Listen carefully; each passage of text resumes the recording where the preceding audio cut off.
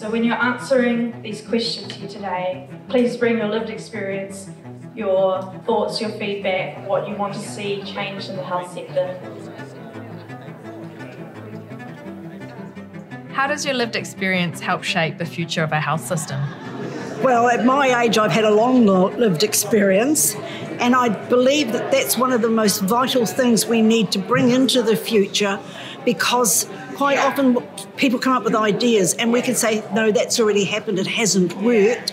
We need to be looking at it in a different light altogether. Our past lived experience is huge.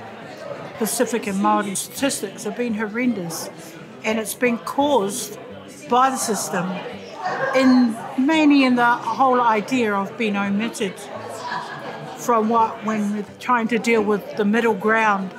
You know, going through the system and actually experiencing how it all works. Some of the things are really good and some can be better and some needs to be fully changed, transformed.